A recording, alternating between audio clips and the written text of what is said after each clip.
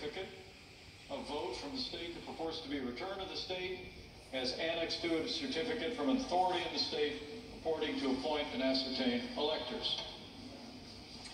Mr. President, the certificate of the electoral vote of the Commonwealth of Pennsylvania seems to be regular in form and authentic, and it appears therefrom that Joseph R. Biden Jr.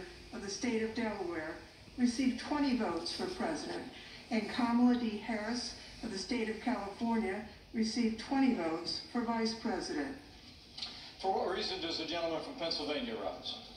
Mr. President, sadly but resolutely, I object to the electoral votes of my beloved Commonwealth of Pennsylvania on the grounds of multiple constitutional infractions that they were not, under all of the known circumstances, regularly given. And on this occasion, I have a written objection signed by a senator and 80 members of the House of Representatives.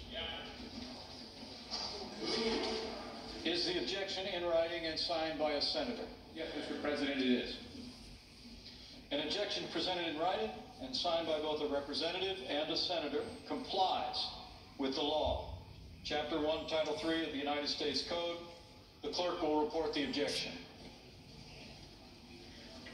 We, a United States Senator and members of the House of Representatives, object to the counting of the electoral votes of the state of Pennsylvania on the ground that they were not, under all of the known circumstances, regularly given.